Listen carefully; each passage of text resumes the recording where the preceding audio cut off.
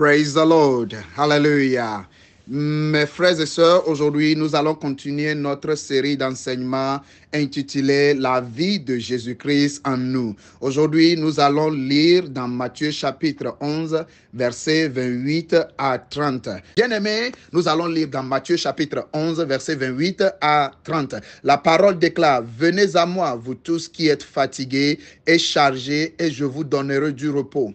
Prenez mon joug sur vous et recevez mes instructions, car je suis doux et humble de cœur, et vous trouverez du repos pour vos âmes, car mon joug est doux et mon fardeau est léger. » Bien-aimés, nous avions vu que la vie chrétienne, nous avions lu la semaine passée concernant la manière dont nous avons reçu Jésus. Il faudrait que nous marchions en lui. Mais Jésus nous appelle cet après-midi ou ce soir ou bien cette nuit, il nous appelle à venir à lui. Qu'est-ce que Jésus-Christ veut? Jésus-Christ veut ceux qui vont le suivre.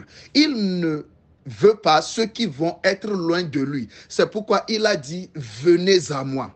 C'est un appel qu'il lance à quiconque veut le suivre. Peut-être tu te vois dans l'embarras, tu te vois dans la vie et que toute chose ne marche pour toi. Ce n'est pas pour cela que Jésus t'appelle. Non, Jésus t'appelle parce qu'il y a un problème. Vous allez voir qu'il a dit: vous tous qui êtes fatigués et chargés. Fatigués de quoi? Chargés de quoi? La vie nous révèle que tout le monde qui vit sur cette planète, il y a un problème spécifique qui est commun à tout le monde. Cela est dû à la nature que nous portons. Si tu retournes dans le jardin d'Éden, dans le jardin quand Dieu a créé Adam et Ève, ils ne sont pas chargés.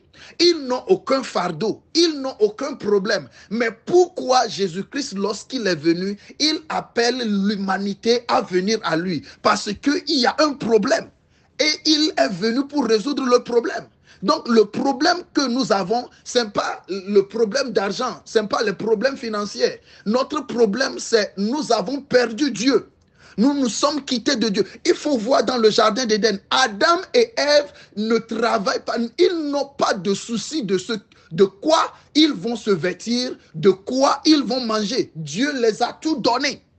Tout a été programmé, tout a été planifié et Dieu les a mis dans le jardin pour qu'ils cultivent le jardin et qu'ils mangent. Ce qui voudra dire qu'ils n'ont pas de problème, ils n'ont pas de soucis. Mais pourquoi tu as donné ta vie à Jésus? Tu te dis enfant de Dieu, mais aujourd'hui tu souffres. Pourquoi tu es dans les lamentations? Pourquoi tu pries, mais rien ne change dans ta vie? Jésus-Christ a dit: venez à moi. Ce qui veut dire que aller à l'église n'est pas synonyme à aller vers Jésus-Christ. Il y a bon nombre de personnes aujourd'hui qui courent d'après les églises, qui courent d'après les hommes de Dieu, mais qui n'ont jamais été vers Jésus-Christ, qui n'ont jamais rencontré celui qui est mort sur la croix. J'aimerais te dire que le pasteur que tu suis, ce n'est pas lui qui est mort sur la croix pour ta vie. Le prophète que tu appelles, ce n'est pas lui qui t'a appelé à venir vers lui. Mais Jésus-Christ nous a mis sur la terre. Nous sommes les serviteurs de Dieu et Dieu nous a placés sur la terre afin que les autres qui n'ont pas appelé trouvent quelqu'un qui leur parlera de Jésus et qui les introduira à Jésus-Christ. Mais lamentablement aujourd'hui, on va à l'église mais on demeure aveugle. On lit la Bible, mais il n'y a pas la lumière. On dit qu'on a le Saint-Esprit, mais la vie fait défaut. Si tu cohabites avec quelqu'un, tu verras que le nombre de temps que tu passeras avec ce dernier tout le temps, tu commenceras par ressembler à ce dernier. Tu commenceras par parler comme ce dernier. Et tu commenceras par raisonner comme ce dernier. C'est pourquoi la Bible dit dans les Proverbes que celui qui chemine avec un sage devient quoi? Il devient automatiquement sage. Et un sage aux yeux de Dieu, c'est celui-là qui craint Dieu. C'est celui-là qui met en pratique la parole de Dieu. Ce n'est pas celui-là qui a les facultés développées, intelligent. Dieu n'a pas besoin de ça. Mais Dieu a besoin à ceux qui vont suivre Jésus. C'est pourquoi Jésus-Christ a dit: recevez de moi les instructions. Vous allez voir que la raison pour laquelle il nous a appelés, il a dit: je vous donnerai du repos. Mais après avoir parlé du repos, il dit: recevez les instructions de moi. Non pas d'un homme, non pas d'une femme, mais recevez les instructions. Bien-aimés, Qui est celui-là qui te donne les instructions? Et ta vie est basée sur l'instruction de qui? Du vieil homme, de la vie du péché. C'est pourquoi tu verras que du jour au lendemain, tu ne fais que tomber et relever. Tu ne fais que patauger dans le péché sans avoir de repentance. C'est ce qui reflète que tu n'as pas encore suivi Jésus-Christ.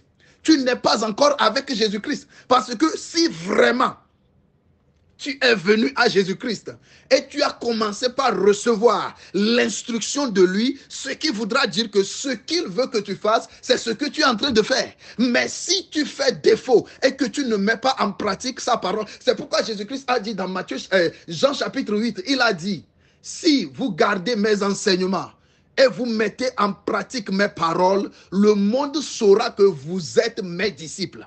Vous êtes ceux qui me suivent et vous êtes ceux qui sont adonnés pour recevoir l'instruction, non pas oralement, mais les mettre en pratique. C'est en cela que le monde saura que vous êtes mes disciples. Donc, ce qui voudra dire que être un chrétien ou bien être un enfant de Dieu, c'est celui-là qui reflète Jésus-Christ par son caractère et par sa vie. Donc Jésus dit, venez à moi. Bien-aimé, Jésus-Christ t'appelle, viens à moi. Ça fait très longtemps que tu as demeuré dans l'église. Il y a des gens qui s'enorgueillent et qui disent, j'ai donné ma vie à Jésus, il y a de cela 40 ans, il y a de cela 50 ans. C'est bon d'avoir des nombres, mais quel est le fruit? Quelle est la vie? Quel est le produit fini de ces 40 ans que tu viens de passer dans l'église? Ou bien toi, tu me diras que ça fait 3 mois que j'ai donné ma vie à Jésus. 3 mois, c'est déjà beaucoup à ce que tu commences par développer la nature de Jésus-Christ en toi. Mais regarde la vie que tu menais dans le monde. De la même manière que le monde te connaît, on te reconnaît de la même manière dans l'église. Il n'y a pas de changement dans ta vie. Alléluia.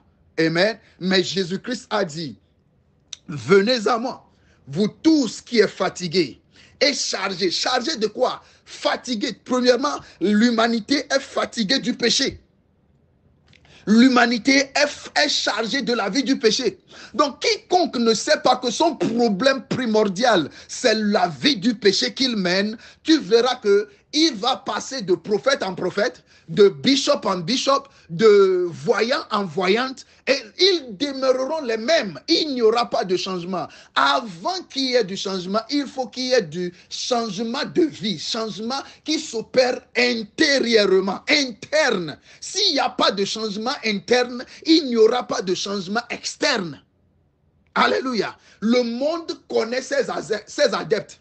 Satan sait que eux ils sont à lui et il les donne tout ce qu'il veut pour qu'ils soient aveugles et demeurent avec lui. Mais Jésus-Christ t'appelle à sortir des ténèbres. Nous allons prier. Éternel Dieu de gloire, je te remercie, je te bénis pour la vie que tu nous as encore donnée. Père, je remets la vie de tous ceux qui m'écoutent entre tes mains. Saint-Esprit, tous les maladies qui gouvernent leur vie, qui gangrènent leur santé, aujourd'hui je prends autorité et je commande à ces maladies de quitter leur corps au nom de Jésus. Tous ceux qui souffrent de maux de ventre chroniques, je ordonne à la maladie de maux de ventre de sortir de leur corps au nom de Jésus. Je commande maintenant aux maux de tête, à la tuberculose, au cancer, de quitter leur corps au nom de Jésus-Christ. Je prie maintenant ceux qui souffrent de diabète, de l'hypertension. Je commande à la diabète et à l'hypertension, sortez de leur corps au nom de Jésus. Je prie maintenant pour mon frère qui a mal son côté droit de la côte jusqu'en bas. Je prie maintenant, reçois la guérison.